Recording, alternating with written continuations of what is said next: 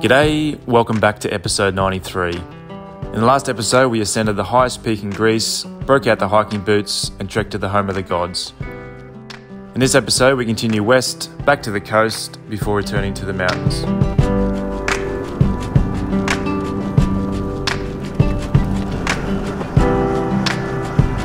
So just down from where we were camping, there's like a scenic route that you can take which has all different viewpoints to the monasteries.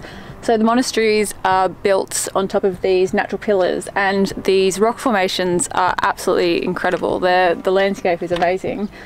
So originally there was 24 monasteries which were in use. Now there's I think 6, which 4 are for men and 2 are for women. And they were built in the 14th century, and at the time they only had access via a retractable ladder, or the, what are they called, Mark? The little, Like the windlass? Bucket. Yeah, the buckets. Ropes and stuff. But yeah, apparently there's about 10 monks who live sort of in each of them, so there's not that many that live in there. You can go inside them, but yeah, I think we're just going to go for a drive around and have a look at the different viewpoints, just so that we can sort of see the whole... When you're in them, you can't see them, so we thought we'd be better driving around. Because from here you can kind of see multiple. If you come over this way, you can see that one over there as well. And you see the ropes, the cables connecting, which is the kind of supply lines. This one here's got one too. We just watched the, they're doing a bit of a renovation on this one, so the little cable car's just gone across to pick up all the new terracotta tiles for the roof. But yeah, really awesome place to visit.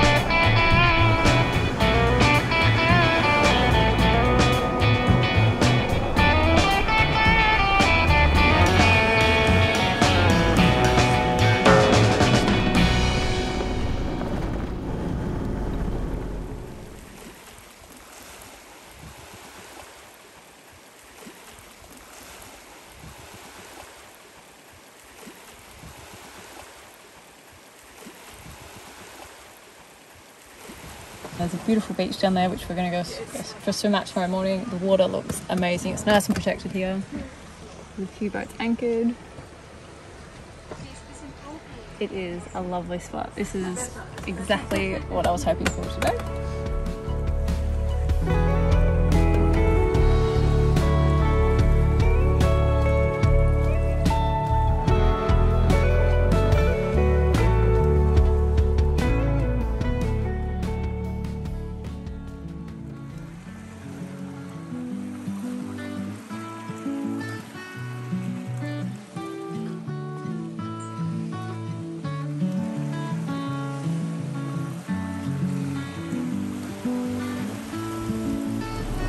So we managed to get in a bit of a swim this morning, though as the forecast predicted at midday it was pretty spot on. A heap of clouds started coming over and the wind picked up a fair bit, so then at the same time the guys who own the little beach bar, they arrived and they just started battening down basically. It looked like they were preparing for some pretty serious winds. Away. Yeah. So yeah, we've packed down and I think we're just going to go for a drive towards Parga and just see if we can find somewhere that will give us a bit of protection for the next 48 hours at least. So yeah, that's sort of what our plan is, hey? Yep. So we'll just see how it goes.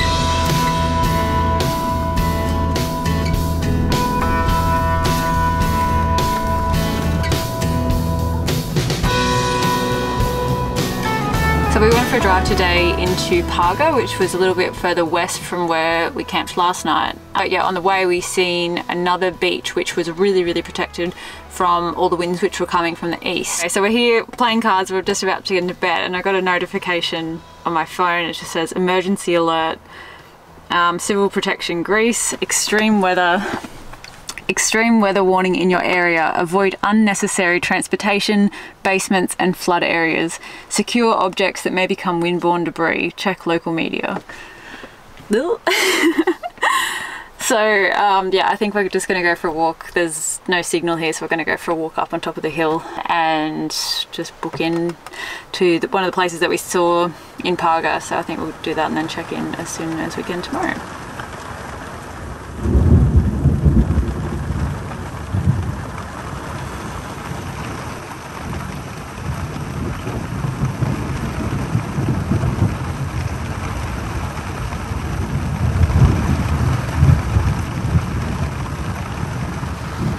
How good was our sleep last night? Great night's sleep last night. The electrical storm rolled over us at about 1 AM and it was the most intense electrical storm I've ever witnessed. It was unbelievable. It sounded like it was only 15 meters above us. The trippy was shaking from the thunder. It was wild. We thought it might pass over briefly, but then it just stuck around for a while, so we ended up coming down here. I was a bit worried that if it hit the car, I don't know, the struts might fail and the roof fall down or something, so might be a bit traumatic, but that's what we did. So we ended up sleeping down here, which was a bit more comfortable. But anyway, we're going to pack up now. We're just having some breakfast and we're going to head into Parga and pack up for the night. So after 2 nights of bunkering down in Parga to miss the wild weather, the clouds parted, we packed up and hit the road again. The timing was actually pretty fortunate, as I had stubbed and broke my toe at the beach we stayed at previously. This downtime allowed me to visit the doctor, have it straightened out, and gave me time off my feet to rest and get ready for the mountains again.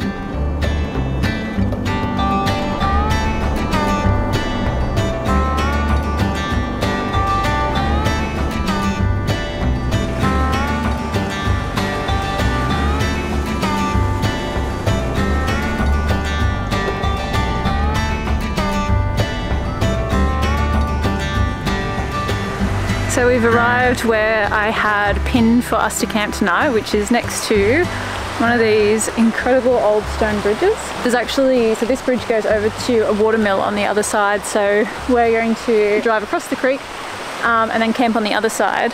But there's a heap of these bridges in the local area, like there's kind of like a bit of a hiking trail that you can do with them. You can also drive to go and see them all. But yeah, pretty cool spot.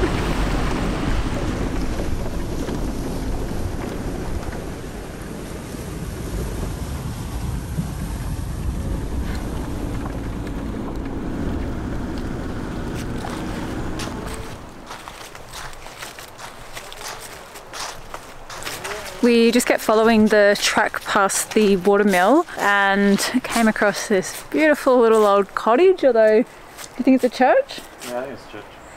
There's no one here, but it's so cool. It's got like a green roof because it's just been taken over by all of the moss, and just the cutest red door and windows.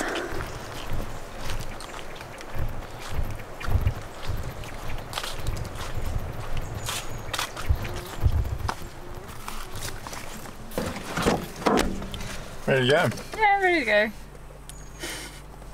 Come on, driver.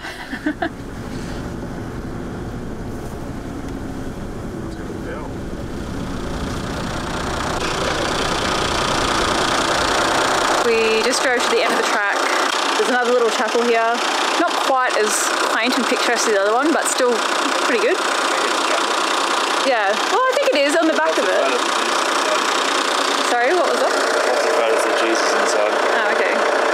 Mark just had either a chapel or someone who really likes Jesus.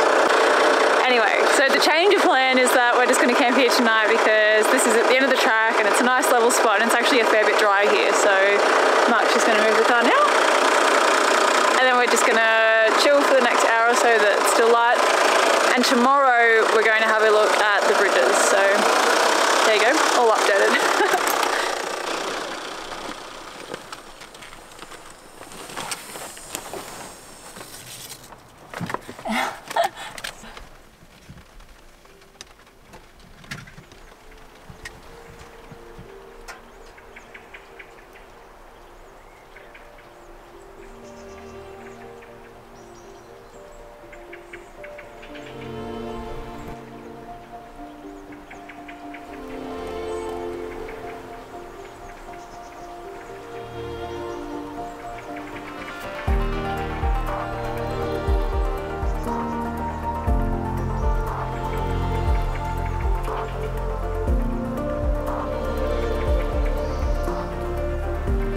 So this was a good camp spot, nice and quiet. It did rain all last night. Subsequently, the canvas was absolutely saturated this morning.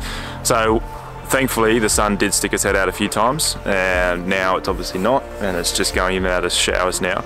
But when it did, we managed to dry the canvas, so happy about that. It was still a little bit damp from that big storm we got before we got to Paga, so it was good to just give it a good dry out. The weather does look pretty ominous this morning. Some of these clouds are pretty dark. So we've just packed down and we're going to head back down the track and explore those bridges. I mean, as bad as the weather is, this is just beautiful lighting for photography. The autumn leaves and stuff are just magic. I think it's about 30 k's back through the village and up to another place called Vicus, there's a huge canyon there. So we might spend the night there. There's a couple of springs, but I'm thinking because of all this rainfall, the springs, which usually are really clear, I think they might be a bit brown, but we'll see what they're like, and hopefully we might be able to have a very chill swim. And then we'll head into Albania tomorrow.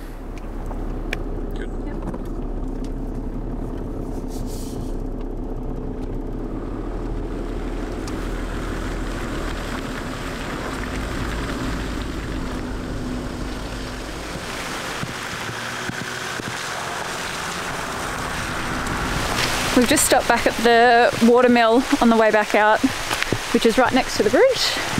Looks like there's a bit more water flowing today after all that rain last night, but it's alright. And the rain right now. That's alright, nothing the tree can't handle.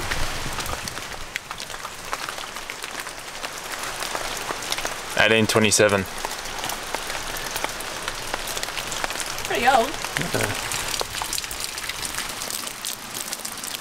So this is the old, I guess it's the central part of the mill. This is the grinding wheel here. There's a big piece of stone. The hopper here where the grains go in. And then there's down here is the actual water wheel, which the water comes from through the back here and turns the wheel, turns the stone, grinds it, and then the water flows back out in that chute out there. It's had obviously a reno done on it, but I'm not sure if it's done for work purposes or just for demonstration. But there's a lot of something in there. And then there's also a little room with a cozy fireplace.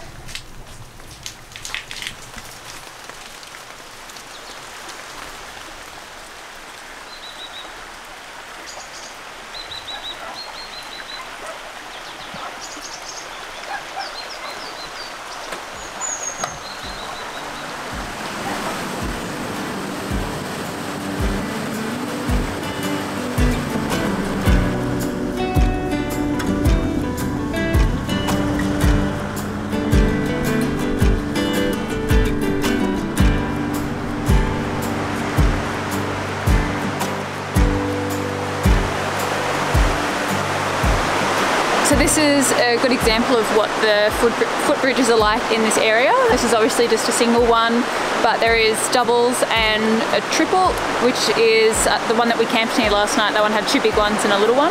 But yeah, this one was built in the 1750s, and it's crazy to think that this is already almost 300 years old.